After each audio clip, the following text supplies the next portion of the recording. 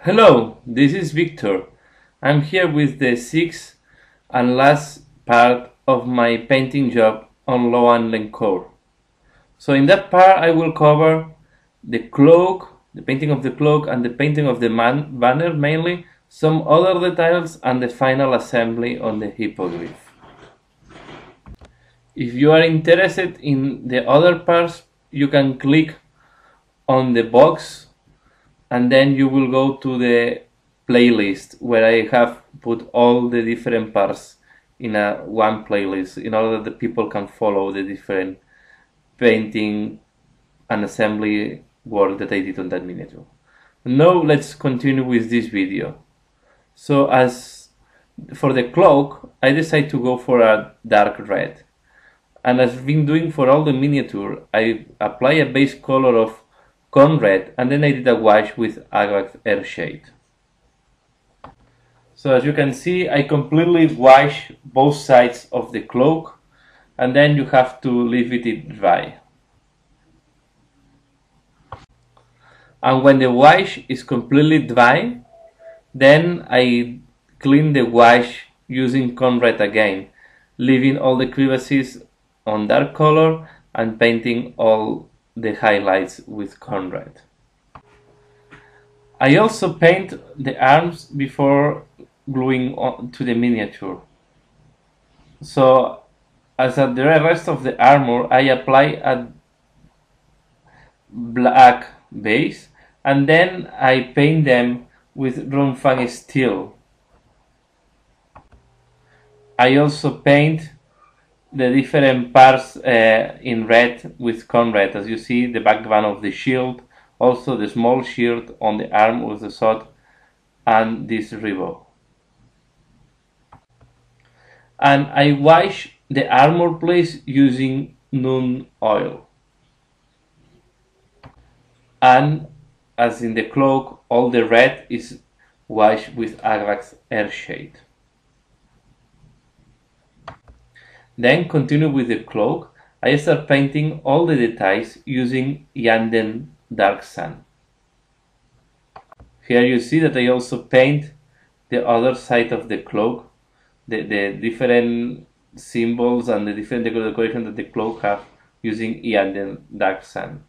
I also use Yanden Dark Sun for the small things that are hanging from the rope on the top of the cloak that will go later on with gold.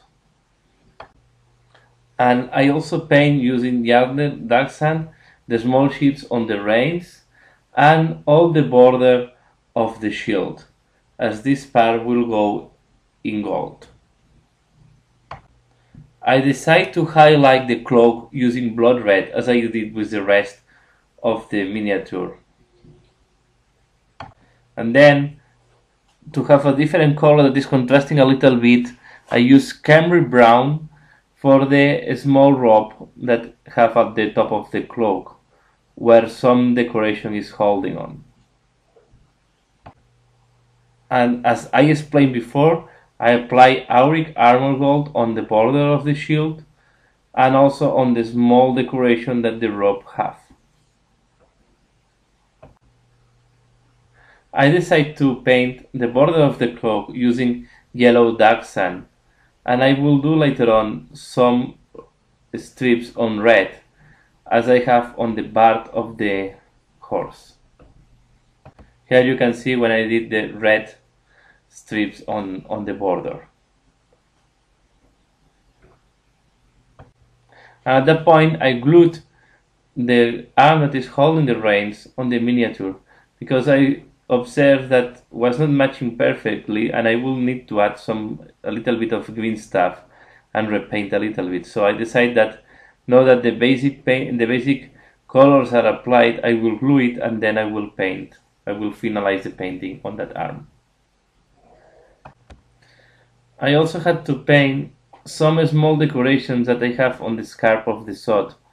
So I use, as in other parts, Gehenna's gold, and then later on I will use Auric Armor Gold. This is a closer picture after applying Gehenna's gold on the small decoration on the scarf of the sword. The same is happening with the scarp of the dagger holding on the other side of the knight. And as I did in all the gold parts, then I apply auric armor gold, and finally I do a wash with seraphim sepia. Then to highlight the brown on the scarp of the sword and the dagger, I use a mixture of XV88 and Flate 1 Flesh. And I use a mixture of Morfang Brown and Screaming Skull for the small bags that have on the belt. And in the picture I want to show you, after doing the highlights on the different leather decoration like scarf and also the small bags that the knight have at the area of the belt.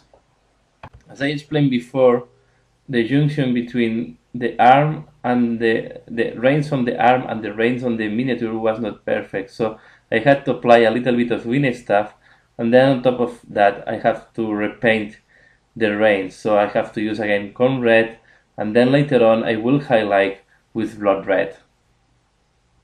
This is the picture of the reins from the other side.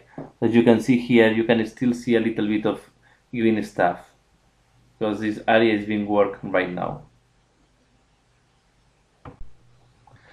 On the small shields that you see on the reins, I apply golden yellow, and then I highlight them using dawn yellow.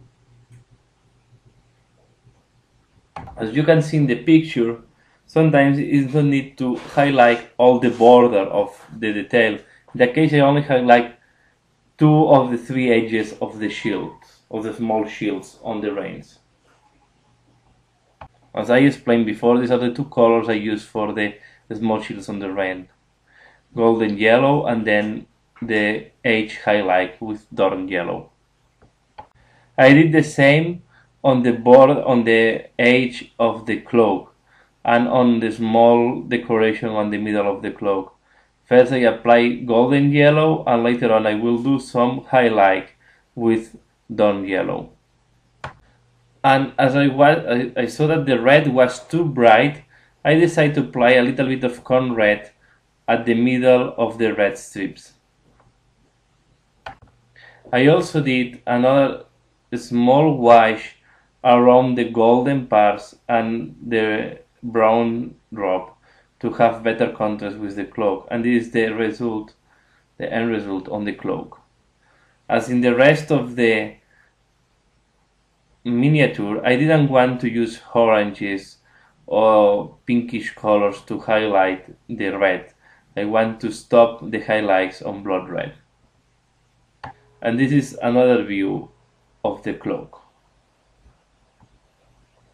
At that point, I decided to glue the cloak with the rest of the miniature. I have to say here that I have to force a little bit the knight and unglue it a little bit to be able to fit the cloak perfectly. This is another view of how it's looking like after gluing the cloak. At that point, the only 2 parts pending to finalize was the right arm with the sword and the lance with the banner. So for the sword, I also paint it with Runefang steel. Then I did a wash using a Sermon blue. While the wash was drying on the sword, I prime in white the spear and the banner. Continuing the work on the sword, what I did here is first I paint all the details again using Yander Darsan, and then I use auric armor, gold auric armor to do the gold parts. And I decided to glue the sword to the rest of the miniature because at that point it was easier to paint it, glue it. After looking at the different details and the color scheme of the rest of the miniature, I decided to paint in black the spear because I want to have good contrast with the other details that I have here, and I didn't want to use red because the base color for the banner is red. And here is, I paint the banner using corn red. I paint the different decoration on the spear using Yander Darsan, and then if you can see in the banner, I did small marks on yellow because I was calculating where to do the yellow lines. And this is after doing the freehand on the banner and applying the basic color. So I decided to do a freehand of this type of lion from the Middle Age heraldry, similar to the heraldry that the knight is half on the shield and on all the different parts, and then half of the banner will have these lines on red and yellow. This is the other side of the banner, just after applying Yander Darsan and doing the freehand.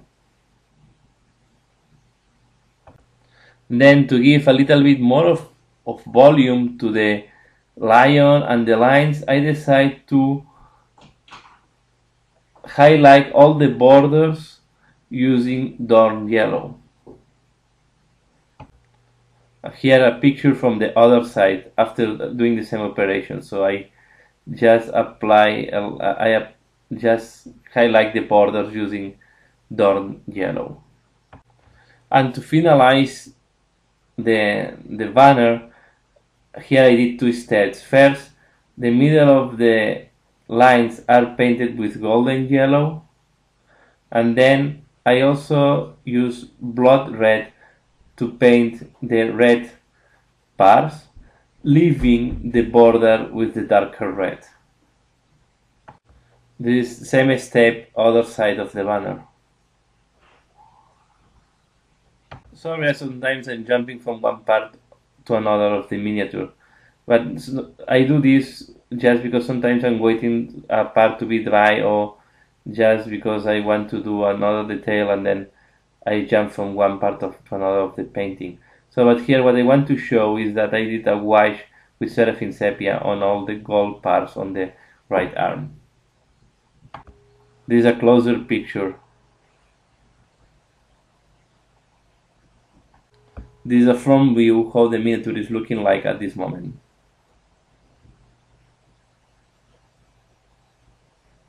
And this is the picture after applying golden yellow on all the red yellow lines. I also use this to clean when I paint by mistake some parts that are not needed with Dorn Yellow. And here the picture from the other side of the banner. You also can see that at this stage I also paint the peak of the spear using Rungfang steel.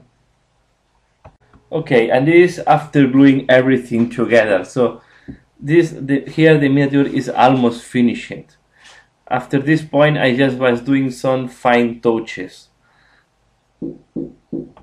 So some of the fine touches I did is I highlight a little bit more the gold parts on the right arm using the same type of mixture I use for all the gold parts of the rider, just mixing Runfang steel with gold auric armor.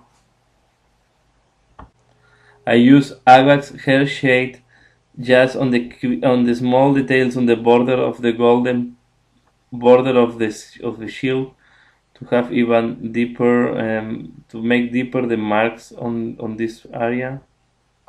And then I highlight also the black part of the spear using first Adeptus Battle Grey, and then I did a very thin highlight with Fortress Grey. On the gold parts of the spear I apply the same methodology in all the other gold parts of this miniature. So after applying Yander Darksan, I applied Auric Armor Gold on top of that, and then I did a white on Seraphim Sepia, and I also applied the same mixture I used to highlight the gold parts of the sword. I apply a little bit to highlight this fleur-de-lis and the small shields on gold that have the spear. So, and it's all for this miniature. So here I think I'm concluding the tutorial and all the work in progress on the painting work on Louen Leoncouer. I want to thank you for watching this video. I hope this tutorial is a little bit long but has been useful for you. Thanks a lot for watching. See you again later. Bye.